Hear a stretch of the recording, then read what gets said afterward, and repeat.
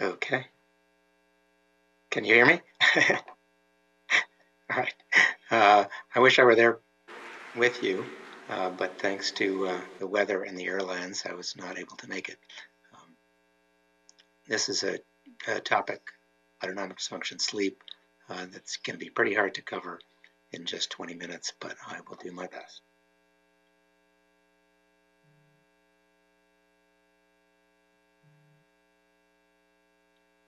Okay.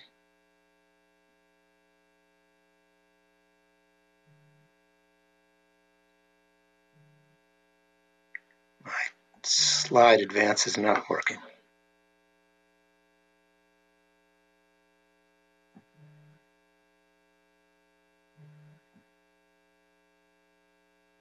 All right.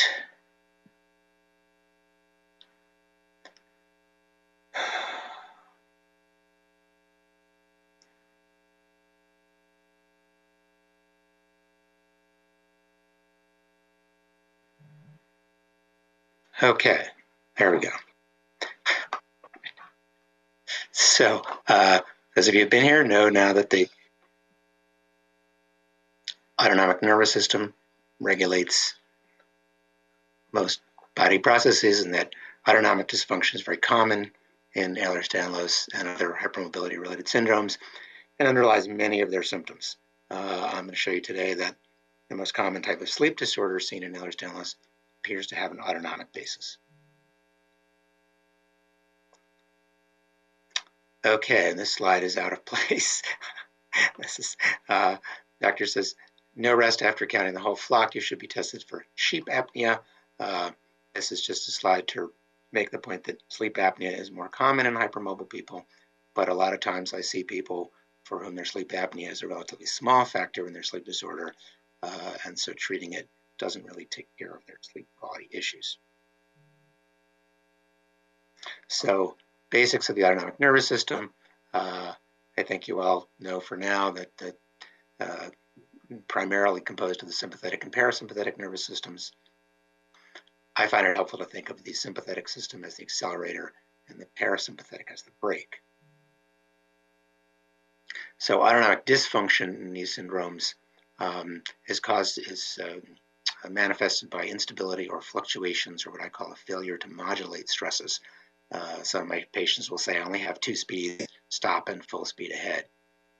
I also find it helpful to think about the concept of an adrenaline or energy reserve, or having your own fuel tank, with the central paradox of the hypermobility-associated dysautonomias being that the more depleted your reserves get, the more your body responds to stress. So the more rundown you get, the more you overreact to minor stresses, and such overreactions can then trigger an overcorrection, which then may trigger you to go back the other way. And this looks like, I'll spare the details, but I will point out that during this part of the test, the patient is asked to stand.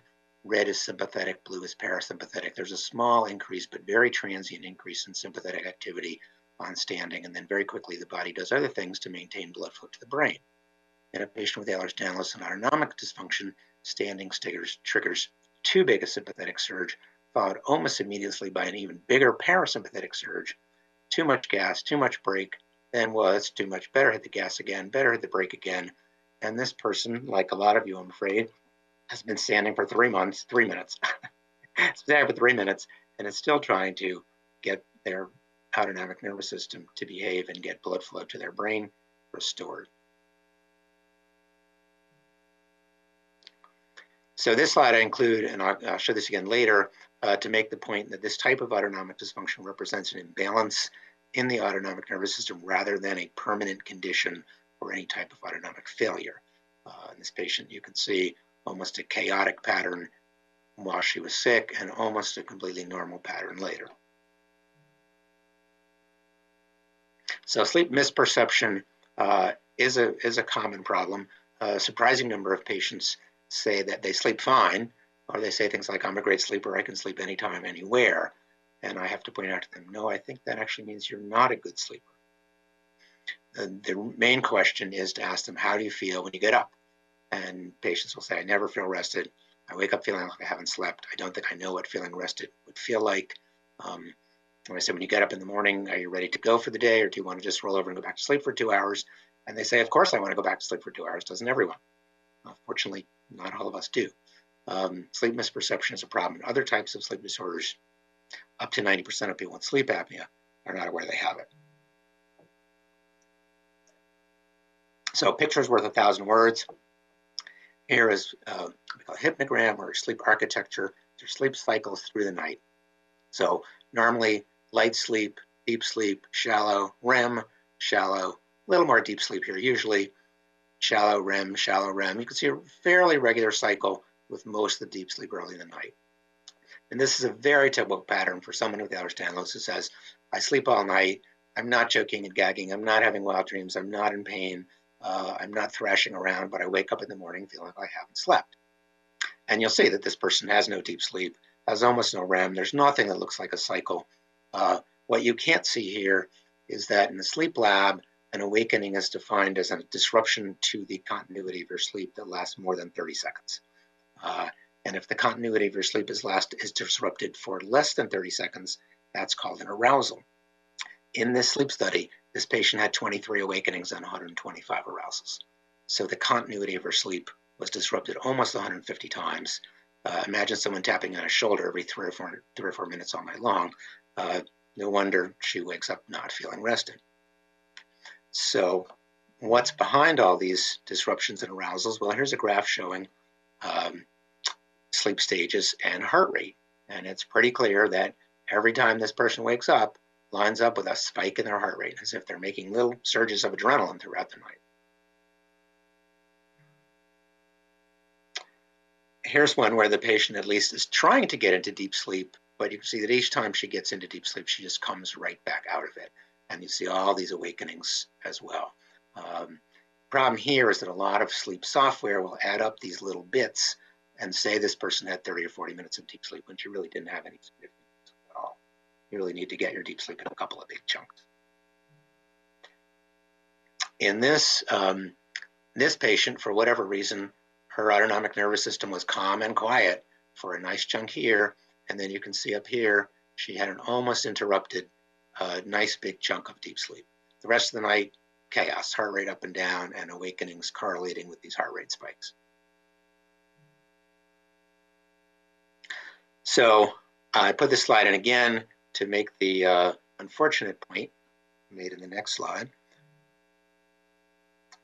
The MRI shows, sorry, this didn't turn out so well. The MRI shows your head is riddled with conventional wisdom. Unfortunately, most of you have the opposite problem of dealing with physicians whose heads are riddled with conventional wisdom. And the previous sleep study where the person had 125 arousals and 23 awakenings and no deep sleep was read as normal by a board-certified sleep doctor. So one reason why the sleep doctors might call this normal is that it's well known that people don't sleep well during their first night in a sleep lab, or in fact, they don't sleep well in their first night in any new place. And that's been attributed to what's called a night watch, or what I call on alert phenomenon, which is a protective mechanism to be vigilant for threats in a new environment. So it turns out an interesting study showed that actually one hemisphere of the brain is sleeping and the other is in a shallow state, watching for or being alert for so-called deviant stimuli. And the more the two sides of the brain were different, the more aroused the awake part was, the longer it took for the person to fall asleep. And that part of the brain that was not sleeping well had an enhanced response to deviant stimuli, like an unexpected noise, causing more arousals and faster behavioral responses. Some of this Dr. Husto alluded to yesterday. So unfortunately, this study was done with healthy people, and when they came back a second night and subsequent nights, they didn't see this. While in Ehlers-Danlos and related conditions, it seems as if every night has this first night problem. So here's a slide I'm always reluctant to include because it seems circular that to improve sleep, you have to improve your autonomic function, and to improve autonomic function, you have to improve your sleep. But I'll explain how we do this. So how did this person get from this to this? Well, what are the main causes of non-restorative sleep? Well, the same things that are causing autonomic dysfunction: pain, fatigue, dehydration, hypoglycemia in some cases, emotional cognitive stresses. And here's my pictograph, my cartoon of what I've referred to as my energy reserve, or your gas tank. And the idea is sleep is your best chance to put gas in the tank. All these other things and many others deplete your reserves, and the more depleted you get, the more your autonomic nervous system fluctuates. So managing all these stresses as best you can will help improve autonomic function, and that will help improve sleep. So we'll talk some more about how to improve sleep quality. Pain control is really important. Most of my patients underestimate how much pain they're in. They underestimate how much pain is disrupting their sleep. So adequate pain control is important for autonomic dysfunction and important for sleep quality. Don't push through fatigue. If you're exhausted and you keep going anyway, you're borrowing from that reserve, you're further depleting your reserves, you're going to make your autonomic dysfunction worse. So if you're doing something that involves a lot of effort, take frequent breaks. As Emily and others have alluded to, adequate salt and fluid is important. Most people I've found who've been told to eat a lot of salt and drink plenty of water are getting too much water and not enough salt. About 15% of my dysautonomia patients I find have fluctuating blood sugars as a manifestation of their dysautonomia, and hypoglycemia is a potent trigger for the sympathetic nervous system. So avoiding blood sugar fluctuations can be important in those people. Minimizing emotional other stresses is difficult in the time and days that we live in, unfortunately. So here's another patient, you can see very little deep sleep, lots of awakenings. And on a home sleep monitor, the orange lines are awake, and he's basically just awake. Sorry about that. He's basically just awake most of the night, though in these places he's probably awake, asleep, awake, asleep, awake, asleep. And here's, in this case, this took about 6 months to correct his sleep, and this is really what your sleep should look like. 2 nice big chunks of deep sleep, solid, uninterrupted chunks of REM, and shallow sleep. So if you're not sleeping well, don't overlook the basics. Good sleep hygiene these days means not taking your phone to bed with you. Comfortable mattress, dark and quiet, because you're going to tend to overreact to noises and light. So something as simple as a sleep mask can make a big difference. And as I mentioned in the cartoon earlier, treating sleep apnea is important, but only if it's significant. So, and here's this slide again, sorry. So I do see patients sometimes who will have 150 arousals and 25 of them are apnea related. So in those cases, clearly treating the apnea is not going to make much difference in the quality of their sleep.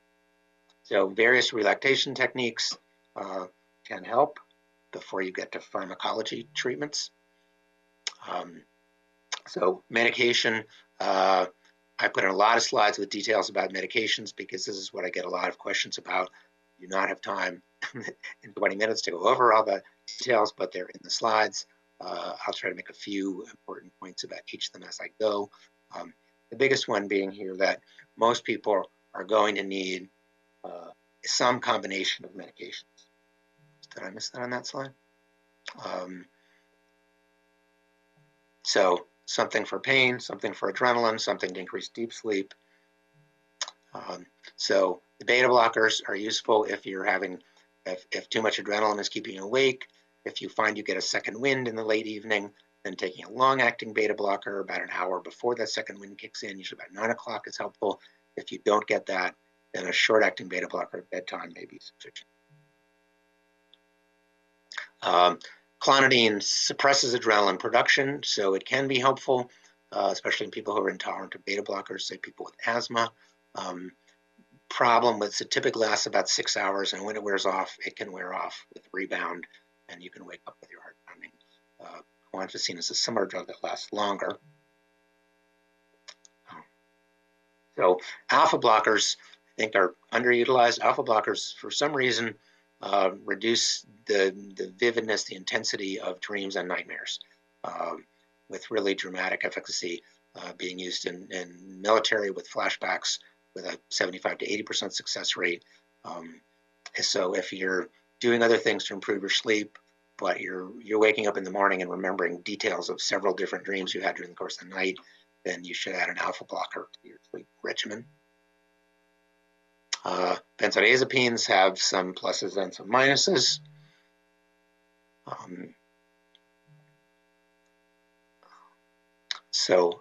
Pain medications, just point out here, gabapentin and pregabalin, because they not only can be effective in various types of pain, especially neuropathic pain, but they're among the few drugs that have been shown to increase deep sleep. Muscle relaxants can be good adjuvants for pain control, and some, like cyclobenzaprine, have been shown to improve sleep quality. Antidepressants can help both with depression, because depression can affect sleep. There is a mistake on this slide. I'm sorry, the very last line. Ramelteon in this country is Roserum, not Remeron. It's a melatonin analog, which can improve sleep. Then there should be another bullet. Remeron is mirtazapine, which can improve appetite and help with weight gain. And again, is one of the few medications shown to increase deep sleep. So sorry, there's a bullet got lost there. I probably was too tired when I made this slide. So other medications that can often go in the mix. And I warn against using the typical sleeping pills, Zolpidem, Zopiclone, and Zaloplan, because they don't reduce arousals and they don't increase deep sleep. So I often ask, do you have any data? And somewhat sarcastically, I respond, as many of the other speakers have, only the two-legged kind. I've used this paradigm to manage sleep disorders for about 15 or 20 years, and I know it works because my patients tell me that it works. And here's a few quotes from patients who found various medications helpful for them. Again, partly to make the point that different things work for different people. I probably don't have a single patient that's on the same combination of medications that anybody else is. So in summary, the most common type of sleep disorder seen in the hypermobility syndromes appears to be characterized by excess sympathetic activity at night, or perhaps more accurately, it might be inadequate parasympathetic activity at night. But medications to suppress, offset, or block the sympathetic activity are effective in improving sleep quality in many patients, as measured both by sleep study data and by relief of symptoms. So Emily said, try to remember at least 2 points maybe from each lecture. This is the most cogent answer that when patients ask me, what do I have to do to get better? So it's all tied up in here. Make your sleep better, reduce the stresses that are draining energy from your system. So if you can reduce pain, minimize other stresses, you can gradually replenish the tank, replenish your reserves, then your autonomic dysfunction will improve, your sleep will improve, then you'll feel better, you'll be able to do more during the day, which will improve your circadian rhythms. That will improve your sleep. And that in turn is how people get better. So I always thank colleagues for encouraging me along the way. When I first floated these ideas 15, 20 years ago, most people thought it was crazy. And I always thank my patients for having the confidence in me to let me experiment on them. There's no literature really on for example, on the use of beta blockers in this setting that I'm aware of. But I know because my patients have tried them that they help. I'm going to close with the recommendation for a couple excellent references on the subject. Thank you for your attention.